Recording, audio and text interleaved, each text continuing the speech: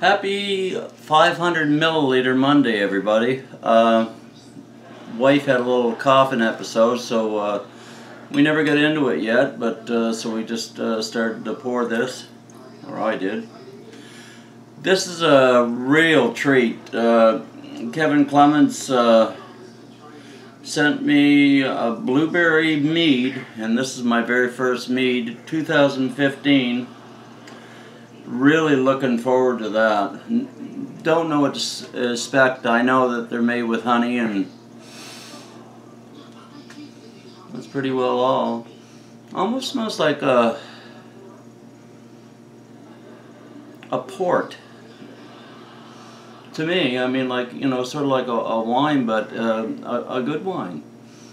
I like the occasional glass of wine, like especially like Black Tower. I love German wines. I'm just gonna give it a sniff. Give it a taste.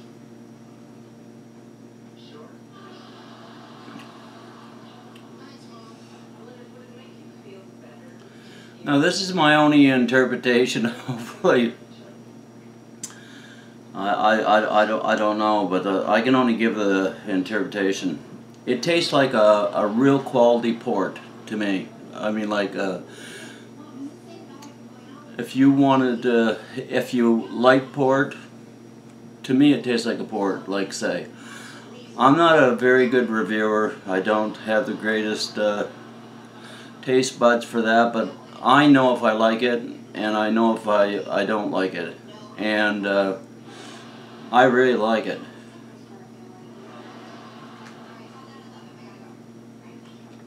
A lot. Yeah, I could, this would be good a nice winter night, wind blowing and everything, and having a nice glass like that. I can taste the alcohol in it in a good way. It's not overpowering at all. And the blueberries, I can taste them.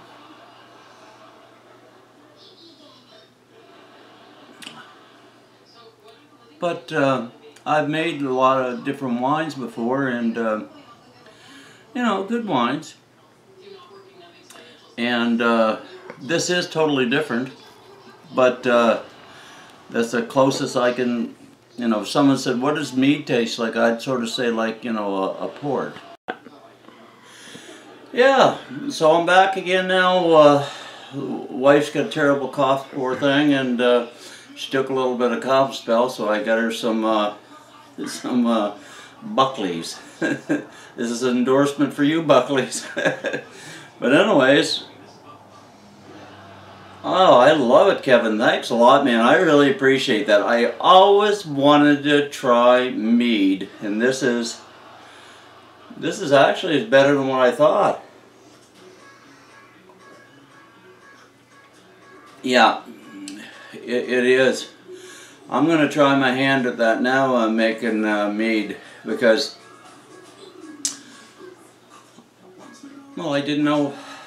I didn't know. Do you want to make anything that you really never tasted? I mean, like, honey here's so expensive. I mean, you'd be wasting, or if it was a bad batch, you'd be wasting probably $50, $60, and whatever fresh fruit costs and stuff like that. So I said no.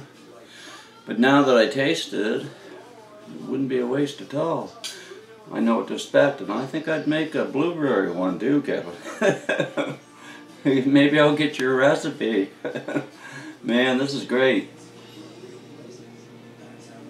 Anyways, thanks everyone for coming along, and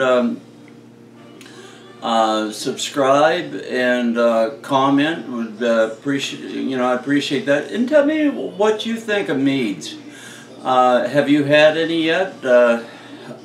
Can you buy them in a store? I've never ever run across. I live in Canada, and I've never ran across a mead. I've looked for different beers and different, like, meads.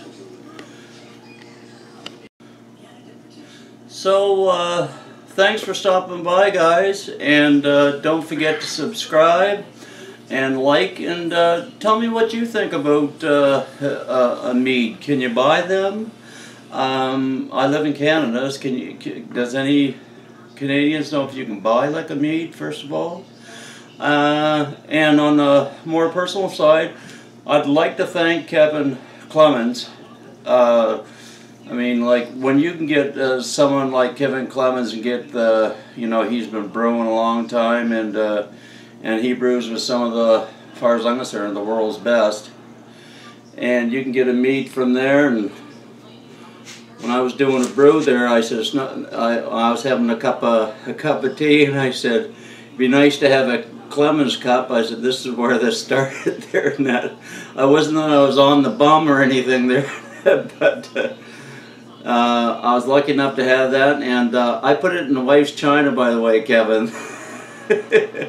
So that's, I just don't throw that in our normal cupboard there. So anyways, thanks again. I really appreciate that, and thanks everyone for watching, and happy 500 milliliter Monday, and hell yeah, go for meads.